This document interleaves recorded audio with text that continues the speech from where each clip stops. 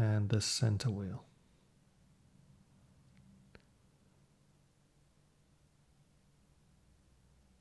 The ratchet wheel is actually between the center wheel and the barrel.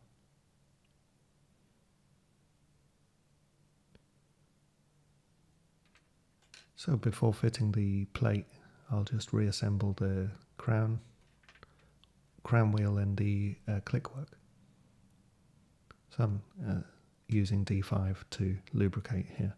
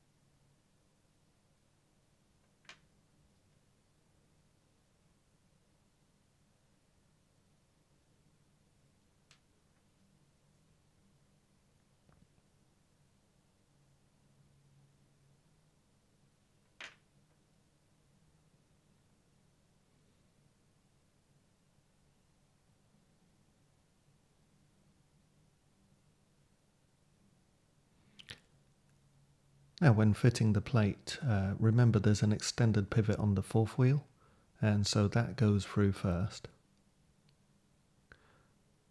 And then we can position the plate for securing. Now when securing the main plate here, because there's quite a few things going on, for example, marrying the ratchet wheel up to the crown wheel, which is underneath, very difficult to see, making sure the pivots are all located, also the escape wheel needs to be secured. So I'm just going to tack this down very, very loosely with a screw, and then I'll continue to fit the cock for the escape wheel, and before completely securing the plate, I want to make sure that the keyless work is in place.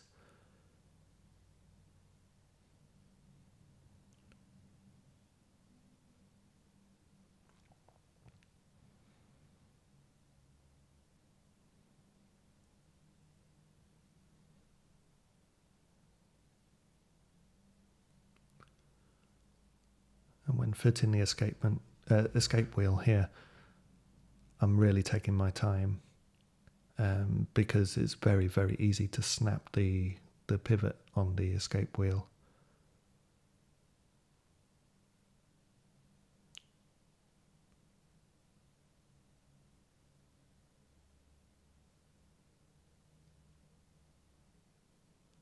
And once I've located the pivot into the jewel hole, I'm just keeping a little bit of pressure on the cock with my brass tweezers until I'm confident that I've screwed it down in place.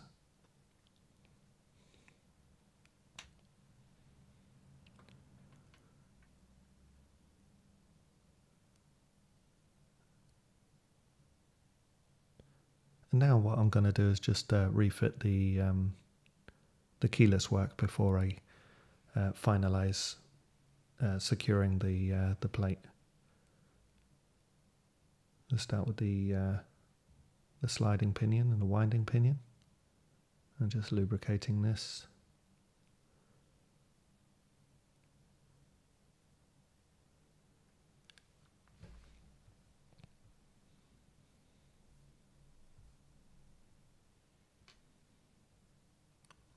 And now lubricate the winding stem.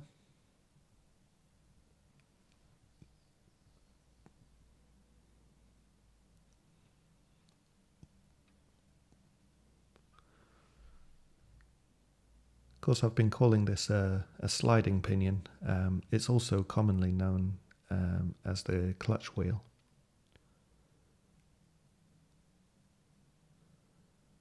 Unfortunately, quite a few watch parts have several different names, which can be a little bit confusing sometimes.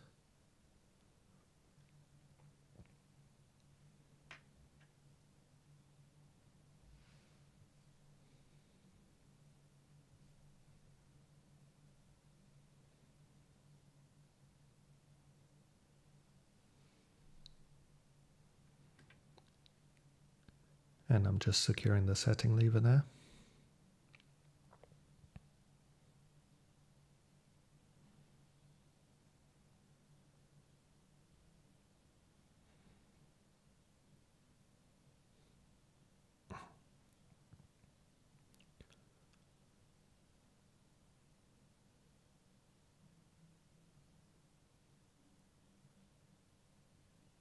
Now I'm oiling the posts for the intermediate wheels and the minute wheel there with some D5.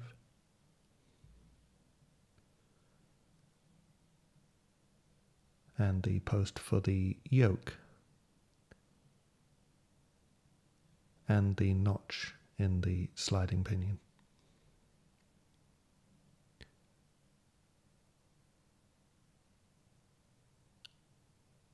A little bit of grease where the setting lever interacts with the yoke.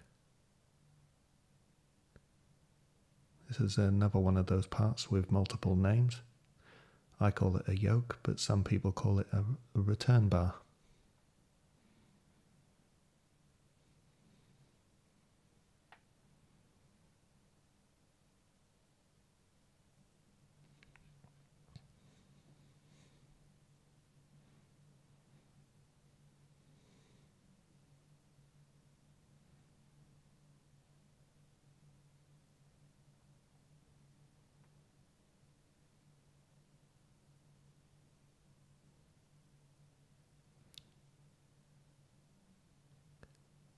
And I'll just grease where the yoke spring interacts with the yoke.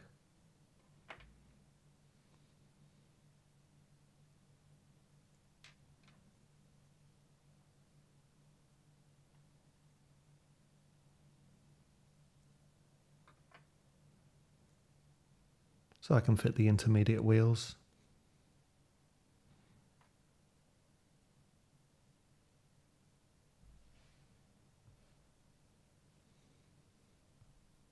And the minute wheel.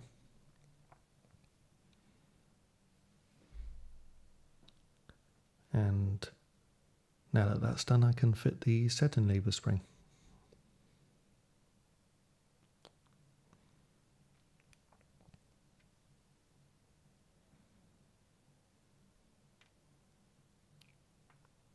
And when fitting the setting lever spring, it's not a good idea to tighten it fully until you've located the spring onto the setting lever.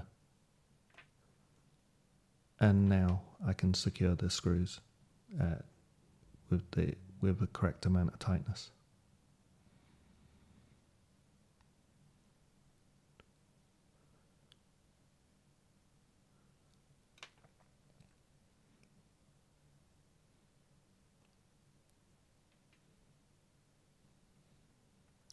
And a little bit of grease where it interacts with the setting lever, and we're done. So now I'm just securing the plate, and when screwing it down I constantly check to make sure that the train is still free. And in this particular case I'm also turning the winder to make sure that the ratchet wheel is engaged correctly with the crown wheel and the click work.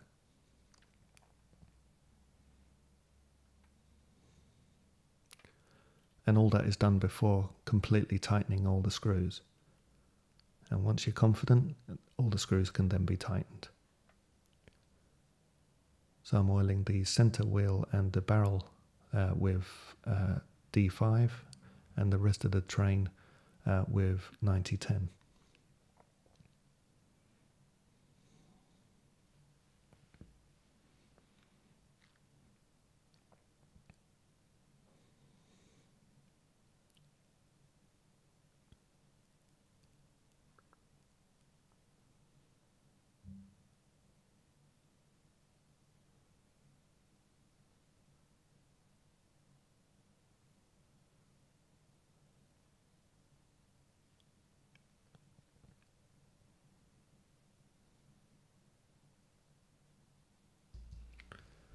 And I'm just applying some grease before fitting the cannon pinion.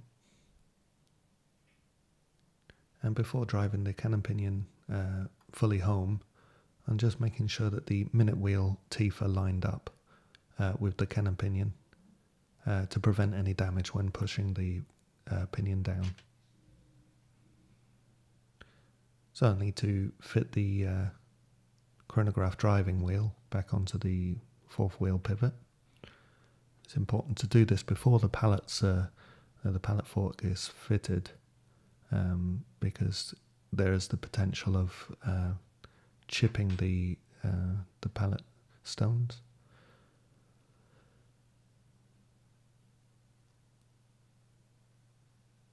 I'm using 9010 here to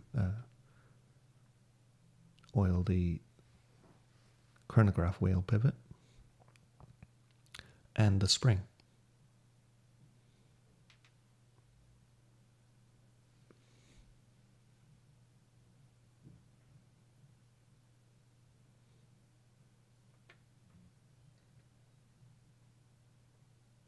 I'm using 9010 on the cam.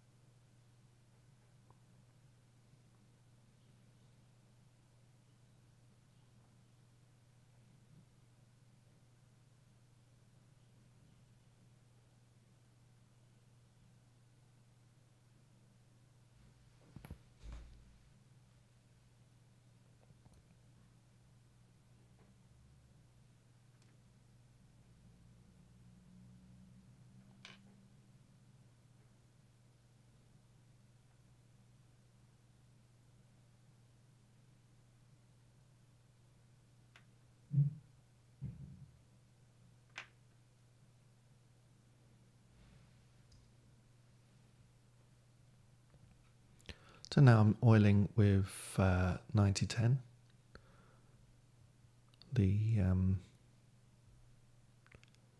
the coupling yoke, and I'm just using a blower to check the free running before refitting. And this is secured with a shouldered screw to allow it to pivot.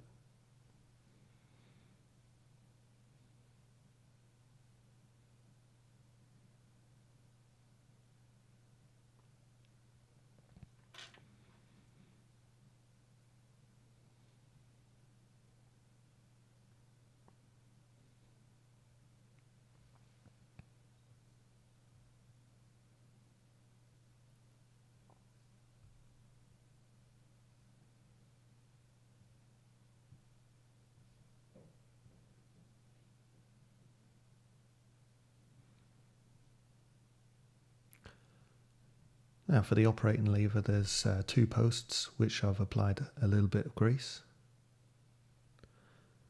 and it's secured with these two screws.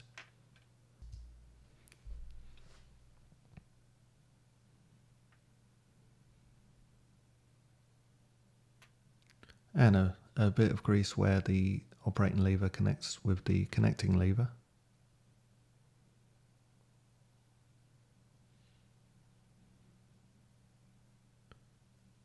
I'll just oil the post to fit the spring back in place, and a bit of grease